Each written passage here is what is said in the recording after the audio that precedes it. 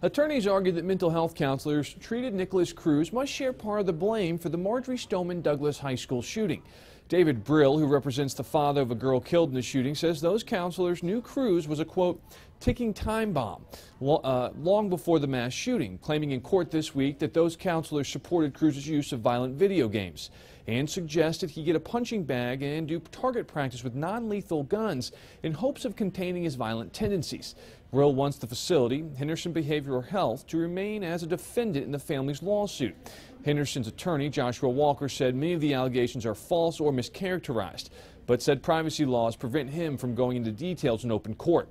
Right now, the Pollack family's lawsuit includes mental health providers, Broward County Schools, Sheriff's Office employees, and others. Other families have filed similar lawsuits against Henderson and others as well. Matt Yurus, CBS Miami.